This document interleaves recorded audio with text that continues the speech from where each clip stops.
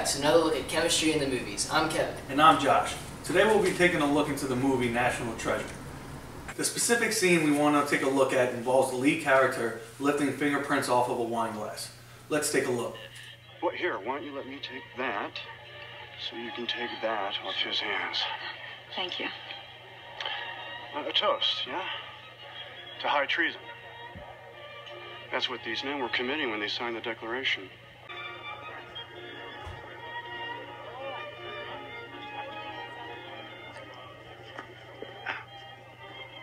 Well, good night. Good night.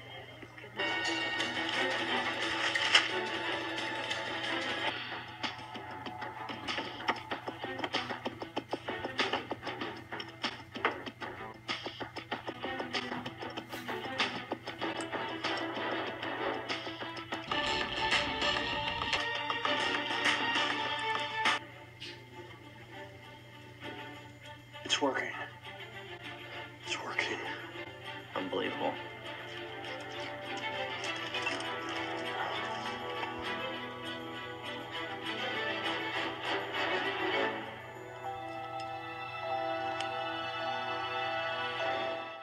Let's start by first looking at how fingerprints are formed.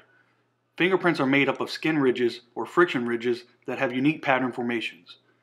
Examiners are able to evaluate and compare the flow of ridges, the relationship between ridge endings, and other details to make an identification. Now let's look closer at some of the details we just saw in this clip. First, the champagne glass was placed into the bag. Second, a cotton ball was added to the bag, but only after liquid was added to it. Since the movie only shows us a brown bottle with no label, we weren't sure what was being added. After doing some research, we discovered that it is most likely sodium hydroxide, but we'll get back to that in a bit. The last thing we saw was crazy glue squeezed into the bag before it was sealed.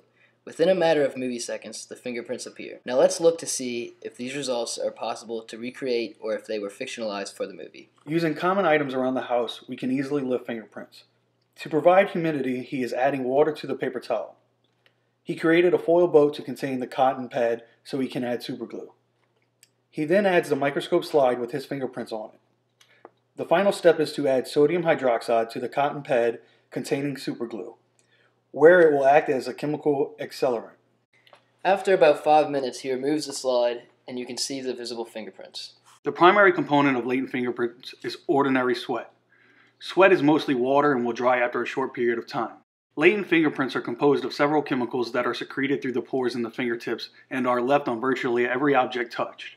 The other components are organic compounds like amino acids, glucose, lactic acid, and inorganic chemicals like potassium, sodium, and chlorine. Latent prints can be found on a variety of surfaces. However, they are not readily visible and detection often requires the use of fingerprint powders, chemical reagents, or alternate light sources. As you can see, it is possible to lift a fingerprint in a short amount of time if you have the right supplies on hand. We feel that the movie makers did a good job with the chemistry in this scene, and we hope that you enjoyed our look into one method of lifting fingerprints. And now back to the movie.